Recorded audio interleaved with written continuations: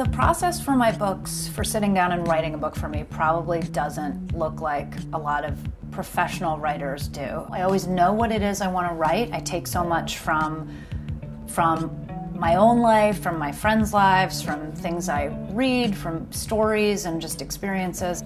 New York has played a huge role inspiration-wise in my books. Certainly the 3 books, it's played such a prominent role in not just where the girls live, of course, but their entire lifestyle. Everything they do, everywhere they go, is against the backdrop of New York and very deliberately.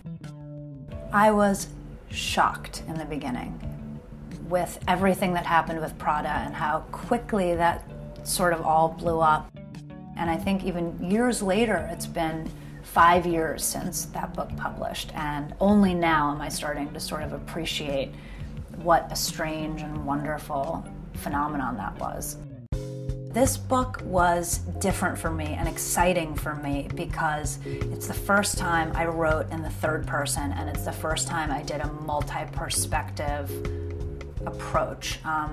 Both Prada and Everyone Worth Knowing were first person, one character, and this time it was really kind of neat to have the perspective of 3 different friends, very different girls, all met in college, and their friendship sort of grew through their 20s, and it was really fun for me to be able to kind of get inside each of their heads and to keep switching. It's about young women in their 20s living in the city, kind of trying to achieve this balance, this like trifecta of work, romantic life, and social life, and trying to kind of keep that all in order. It's a dream come true to be able to make a living writing these kinds of books. I love reading these kinds of books. I love writing them. It hasn't lost any of the excitement either. It's really, really fun.